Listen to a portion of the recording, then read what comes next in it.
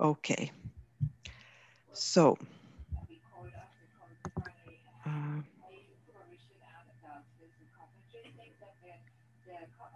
okay, slideshow from beginning. So, welcome to this seminar on Open Data Directive. My name is Maria Rebinder, and I'm a senior legal counsel here at Aalto University. And these slides are licensed with the Creative Commons Attribution 4.0 international license. So Open Data Directive, it was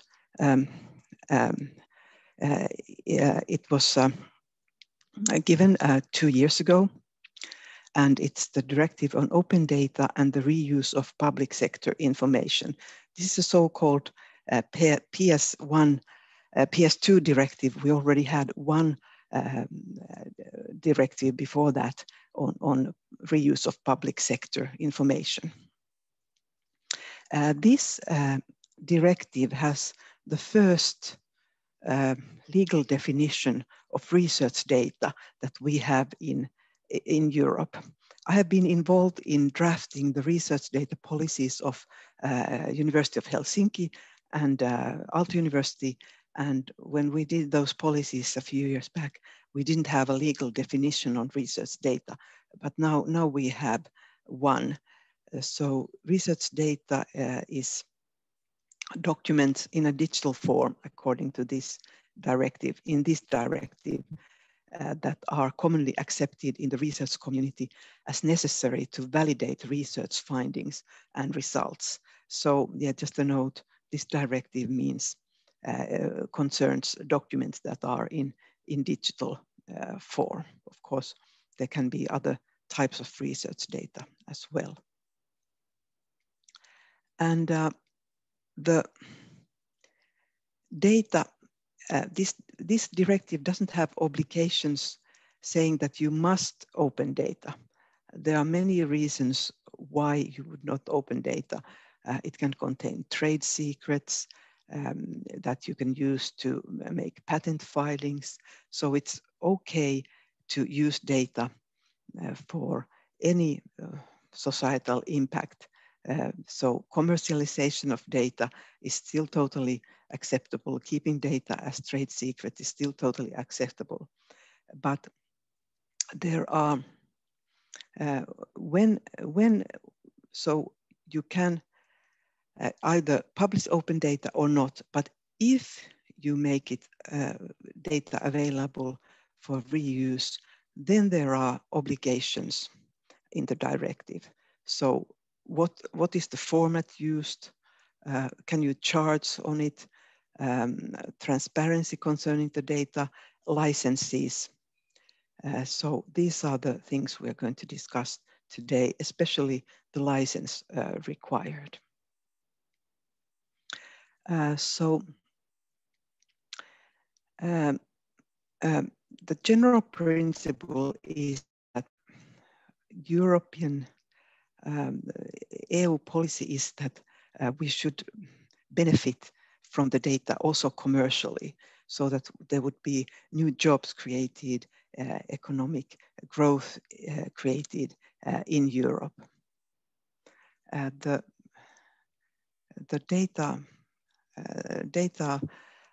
economy is dominated by United States and Asian. So data is usually used in platforms, and on this data platform economy, 74% is by US companies, about 30% is Asian. Africa is 2% of data economy, and Europe is 4%. So it's understandable that this European policy wants to allow commercial use of data. So when data is published, for example, research data, it should be allowed to be used both in non-commercial and commercial purposes. So Article 10 of this directive then tells us on research data specifically. First, we should have national policies, as we actually do on the, we have a strong open science policy in Finland, and the recommendations are recommending using the FAIR principles for research data. And it is okay to take into consideration intellectual property rights, personal data protection, confident trade secrets, security and legitimate commercial interests. So this does not place an obligation to open data, but the policy should be as open as possible, as closed as necessary. And open access policies should be addressed.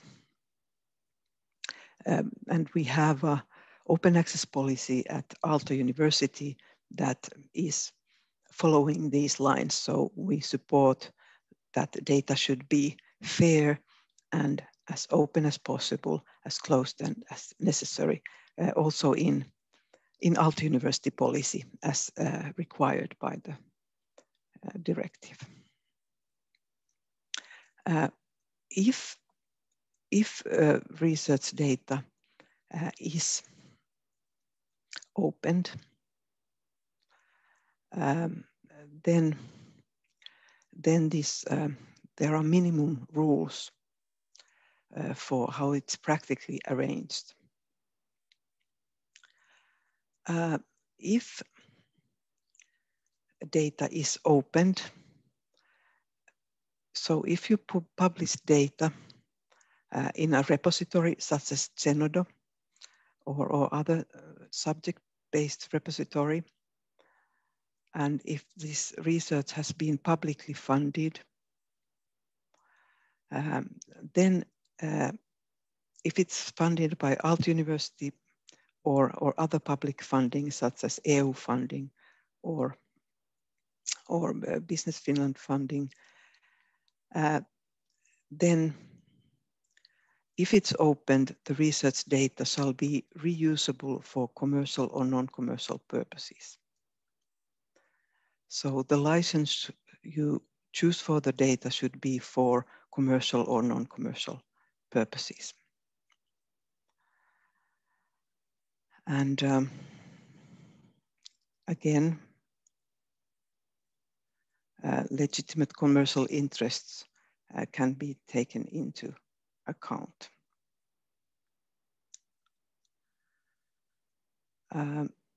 Then the documents should be, where possible, machine readable, and that it would be that they should be available by electronic means.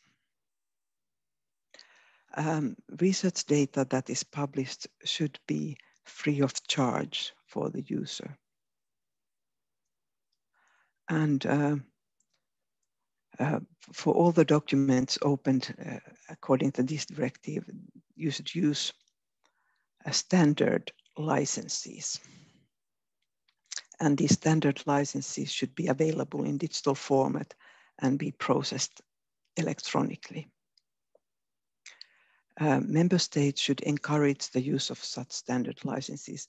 We have a recommendation for a license for the public sector reuse. I was involved in drafting that.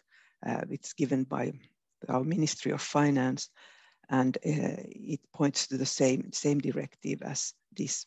And of course, this directive will be implemented into national law this summer.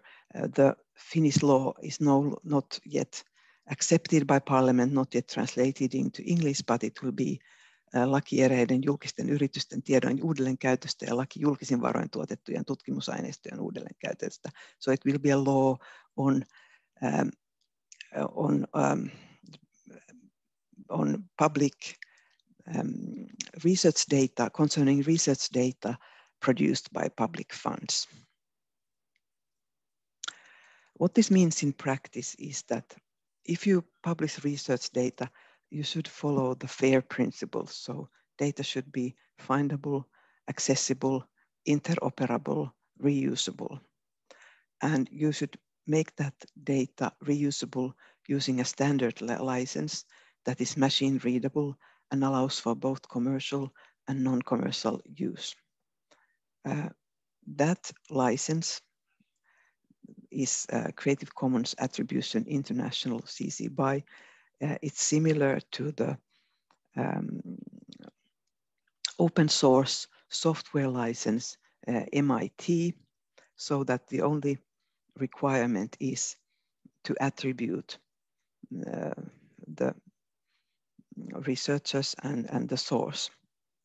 I will show you shortly what this means in practice, and an example of research data published with this license. Just as a note, the same license is required for Plan S funded scientific publications, although that allows also for CC BY share alike. But just to let you know that these same licensing requirements also apply in different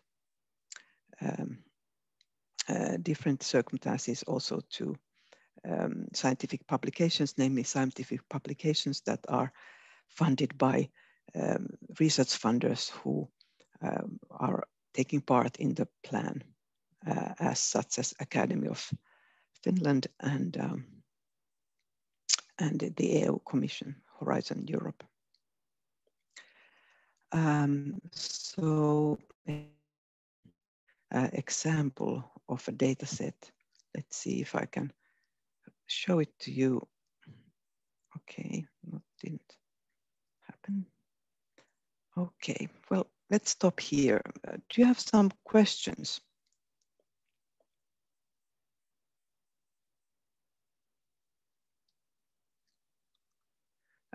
I will show you what this means in practice. Let's see.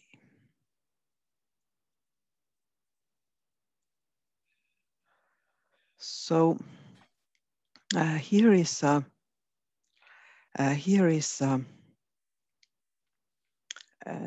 data set that is published in a repository, Zenodo repository, with open access. So I assume that this would be FAIR data. I haven't looked at the data set more specifically. I'm sure you would understand more of the data set. So here is the license, Creative Commons Attribution International. So this data can be used both for non-commercial research and also commercial entities such as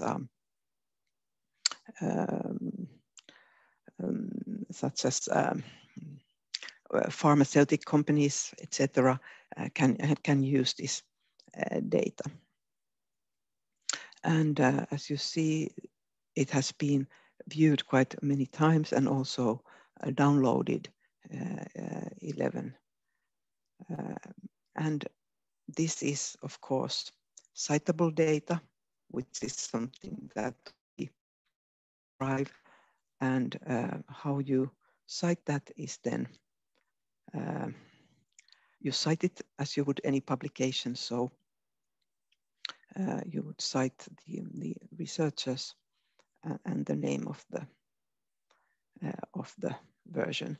And this citation is required if you don't attribute according to the citation requirement, then you don't have a license. So Creative Commons CC BY does not mean that you can use it in any way. This is legal requirement for the license. The attribution must be given as asked by the researchers. And if you don't cite in this way, then the license does not come into force. So always remember, if you are using Creative Commons licensed material, you have to use the material according to the license. And here in Zenodo, you just choose the license when you are uploading the data. They have an option for many different licenses, but this Creative Commons Attribution 4.0 International would be the license required by the Open Data Directive. And of course, it's widely used in open science, even though it hasn't been legally required before this Open Data Directive.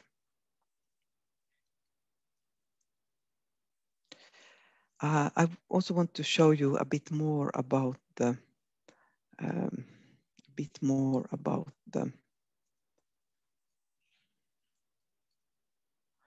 Creative Commons license.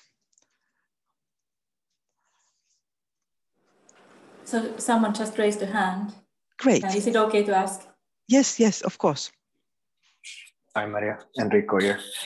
Hey.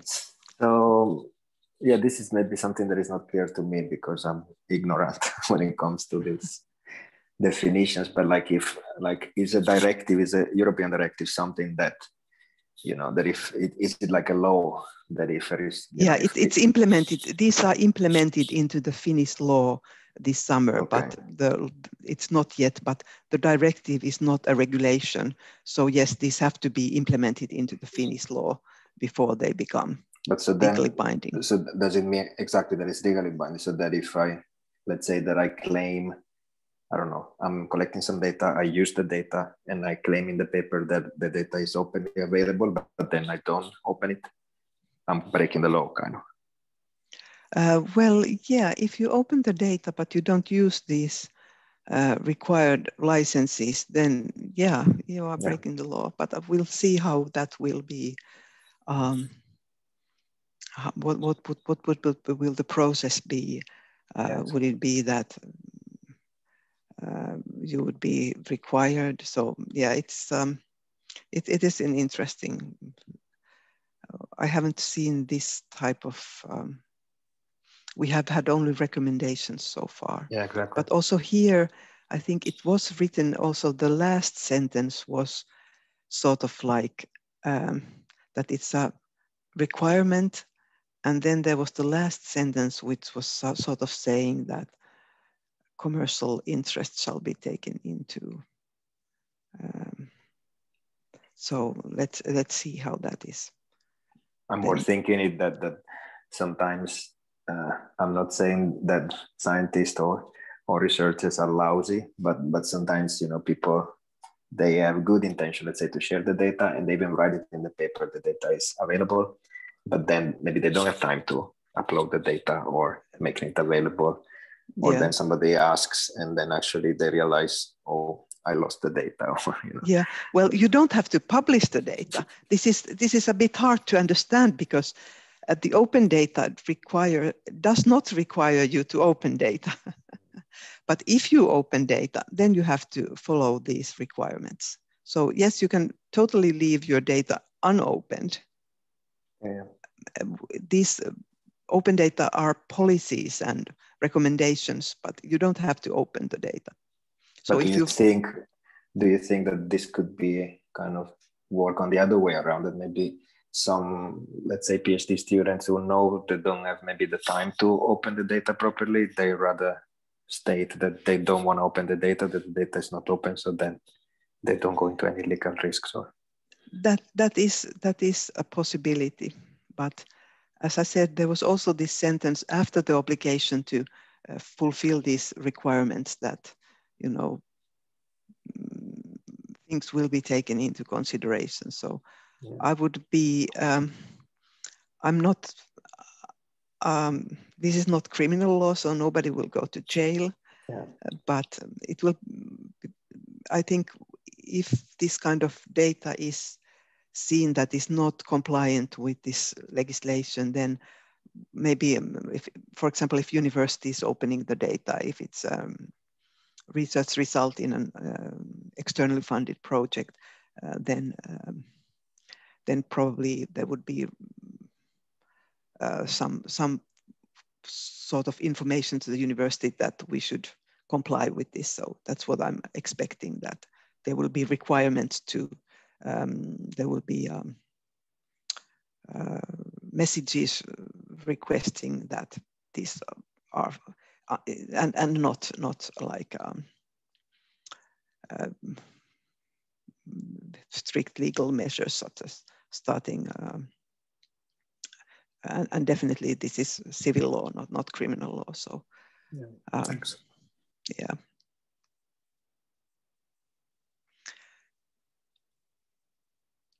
Oh, Clemency said that it's default license. That's very interesting information. So if you don't change the license, then that's default. That's very good. Yes, so that's very good, because this is the CC by 4 has become the standard open science license. I was involved in the recommendation for opening Finnish public sector information, and that has the same license. The Plan S has the same license requirement. So this CC by, it's CC by 4.0. And why 4.0? This is the newest license in the Creative Commons family. And this license is also the sui generis database right, which is essential in Europe for data. So, yes, that is also CCO is also fulfills. Yeah, yeah, that was actually very bad mistake from my side not to mention CCO. So CC0 is a waiver, and then you don't need or to attribute. If you would combine big data and you would combine 100 data sets, then it's better to use CC0, because then you don't have the attribution stacking problem that you have to attribute 100 data sets or 1,000 or 10,000. So yeah, the attribute stacking is the problem for CC0, and many repositories also use CCO, and then they have sort of like rules of the road. Like we looked at this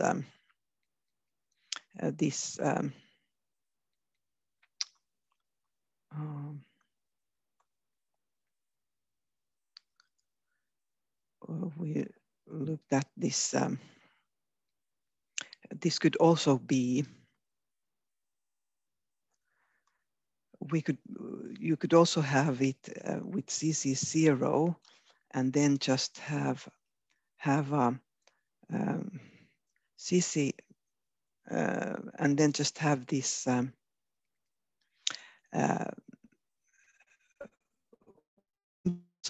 this site. So you could have this also only as such, you know, would you be so kind as to cite? And then of course in scientific, if you would cite this in a scientific article, you would follow the citation of scientific articles and cite this. But then CCO would help you in a situation where you would have the attribution stacking problem. So CCO is also fulfills the Open Data Directive. Are you familiar with the Creative Commons licenses? I thought I'd mention something on them.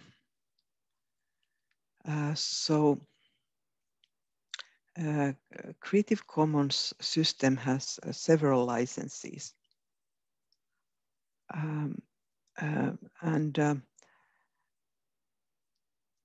There are 6 variations.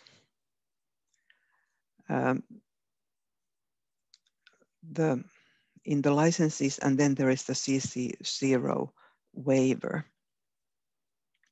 So this attribution license is the most open, but you can also require share alike.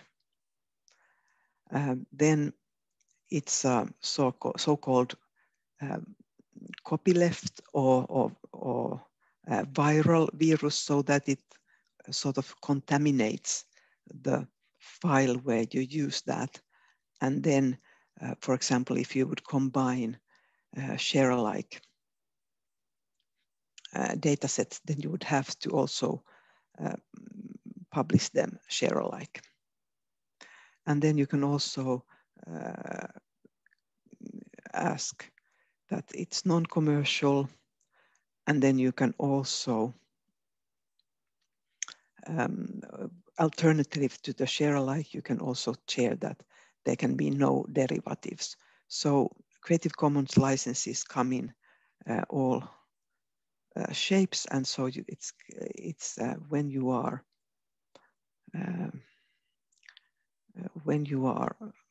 using the CC BY, it's important to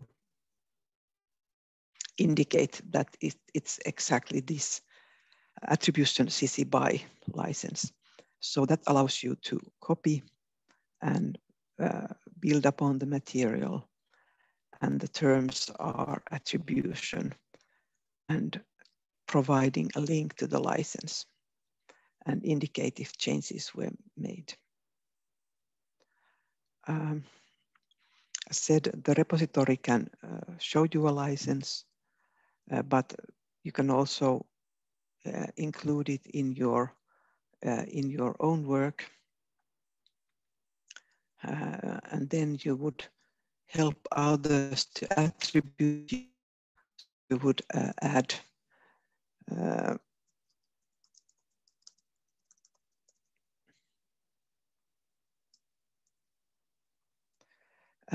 this information.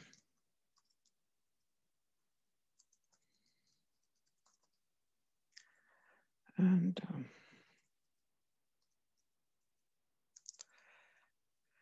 so you would add this text, and then you would copy the code so that the license is machine readable if you have a web page.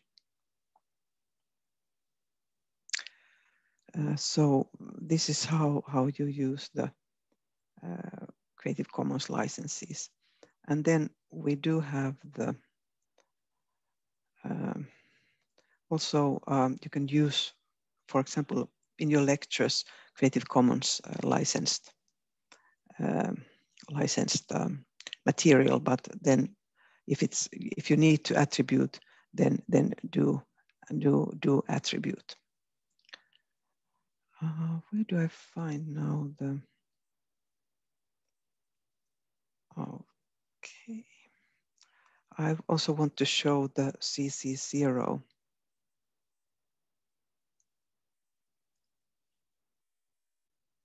Yes, data that can be shared on request does not follow the directive. So it's only when you publish data in a repository. Yes, if it's data is shared on request, then that doesn't apply. But then this is also for data that, because I can put on a repository data that is not accessible. Yes, Yeah, yes, so if you put that, it, yeah, that type of data. restricted access, yes. Yeah, exactly. We can still do it because yes, that's what we have done and recommended doing for the personal data that we can we cannot be sure that it's anonymous data, so we cannot open it, but we can have it in Zenodo with restricted access. This does not concern that data. Exactly. Thanks. So yeah, it's a very limited what it actually does require. I will show you the CCO.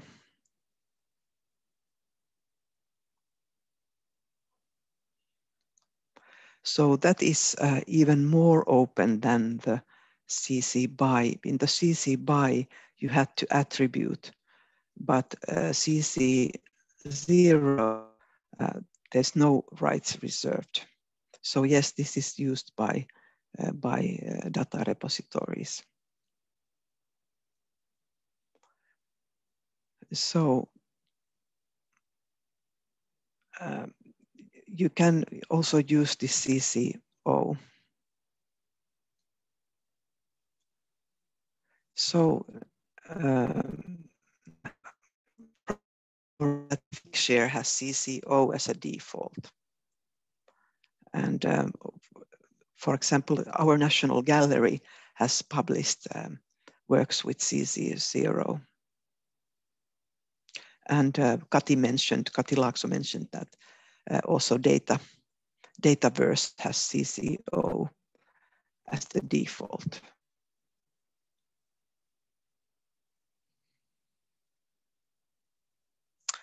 So these would be your options for the publishing data in a repository, CC BY or CCO, which is not a license, it's a waiver that waives all rights, including the right to be mentioned as the author of the data set.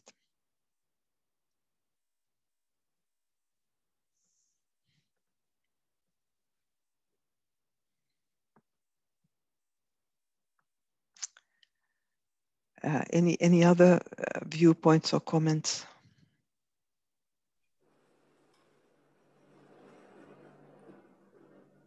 Maybe I could ask a question. It's so great to have you here today. I was wondering, when we have repositories like Dataverse or we have international scientific journals that are located somewhere abroad, each country's legislation concerns me. Is it always like, if I work in Finland, is Finnish legislation that binds me, and it's not the legislation of the country where the journal is based or the data repository is based?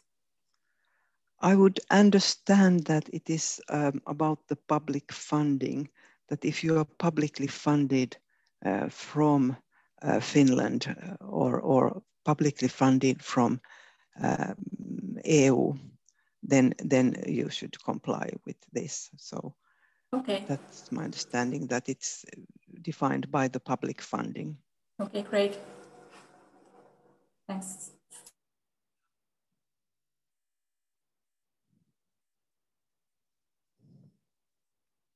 Very good question, yeah.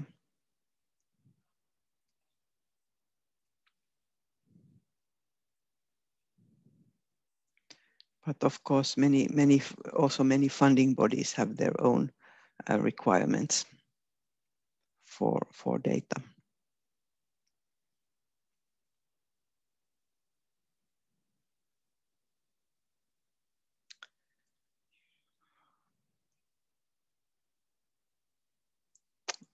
And this will be implemented, as I said, into national law. There's always, or there has been 2 years period to implement this, and that is coming to an end during this summer. So we are now, so this will apply to data sets published after that date.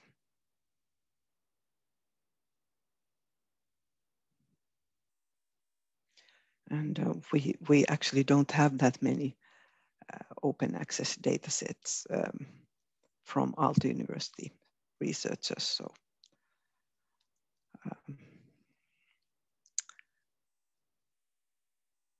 hopefully this doesn't discourage, as Enrico mentioned, but will that the number of open data sets will increase, because that is the university policy and also European Union policy and Finnish national open science policy, that we would have more open research data. But if there are no more questions, I guess we could then close this session, and I'm sure there will be more questions related to this and other legal issues related to data. So I will be happy to dig into those problems and find solutions. So please contact me with any questions, legal questions related to data.